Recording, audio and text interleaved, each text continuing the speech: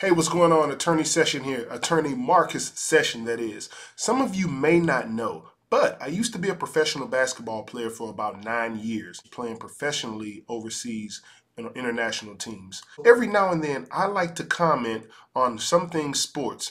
So on my Sport Ticks podcast a while back, I made some commentary about the Brittney Griner situation. I have re-edited that episode and I've included it here for you. Please check out the video and remember to leave your comments and subscribe to my channel. Thanks a lot. Talk to you soon.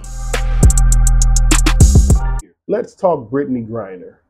Brittney Griner is a female American professional basketball player who was arrested while entering Russia with possession of 0.25 grams of marijuana THC oil and 0.45 grams of hash oil, totaling 7 grams of illegal narcotics by Russia's legal standards. Now, let's talk false narratives. A false narrative is one in which a complete narrative pattern is perceived in a given situation, but it is not an actual narrative at work in that situation or observation. In other words, a false narrative is a lie. Tell it like it is. It's a lie. For Brittney's situation, the false narrative created by American media is that she was wrongfully detained and convicted. That narrative, my friends, is completely false. And here's why. There's a political and philosophical concept called sovereignty at work. Sovereignty is a supreme power or authority. It's the authority of a state to govern itself or another state. The authority of a state to govern itself or another state. It's a supreme power or authority. The United States of America, our federal government, our Constitution, is a sovereign authority. We're a sovereign nation. We can govern ourselves. Russia is the same exact way.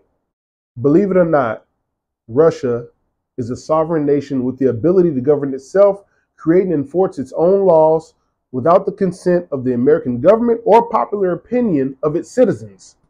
I'm sorry if that offends anyone. I'm sorry if it hurts your ideologies right now, but it's the truth. Russia is a sovereign nation. They can create and enforce any laws they choose. And if you're visiting their country, I would advise you to follow those laws. If you don't know those laws, when in doubt, don't do. I lived overseas for a number of years playing professional basketball. There wasn't a single country I didn't visit or live in where I didn't know what I could and could not do. And when in doubt, I did not do. That's my advice. You can take it or leave it. According to their laws, for the charge of possessing a controlled substance or narcotic under 6 grams, the penalty is punishable by a small fee equivalent to about $200 American and no more than 15 days in jail. Had she been charged and convicted with that crime, then she would have been wrongfully detained and convicted. But unfortunately, Brittney was charged with smuggling illegal drugs into the country, into Russia. She was charged with smuggling drugs, narcotics, no matter the amount, into the country of a sovereign nation against their laws. This crime punishable by up to 10 years in prison. Again, I'm only here to address false narratives. She was not illegally and wrongfully detained. She was not illegally and wrongfully convicted. It's their laws. She broke them. But again, we see how media operates here in America and other places throughout the world with the intention of producing misinformation. To what effect? To what end? Do you want to get people upset? Done. Want to incite anger? Done. She was not illegally and wrongfully detained. Now, if you want to argue that her penalties were excessive, I'll agree with you. I think it's excessive. I also think there's hundreds of thousands, if not millions of Americans locked up in prisons in states all over our country for possessing small amounts of marijuana. Where's the advocacy for them? Where's the call to our political leaders to change the laws, to get some of these low offenders out of prison? There's no reason people should have marijuana convictions from the 70s still on their record. But it happens, keeping certain individuals from being able to get jobs. Where's the advocacy for these individuals? Instead, we want to feed into a false narrative.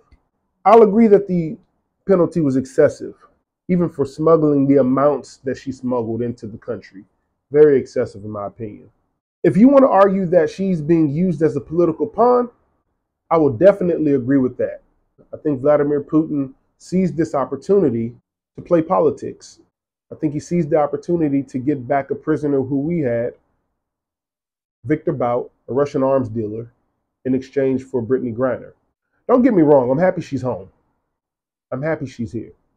So yes, I think the penalty was excessive. Yes, I think she was used as a political pawn, but we have got to stop spreading the false narrative that she was wrongfully detained and convicted. Russia is a sovereign nation, just like America is a sovereign nation. Thanks for tuning in. Please subscribe. See you next time.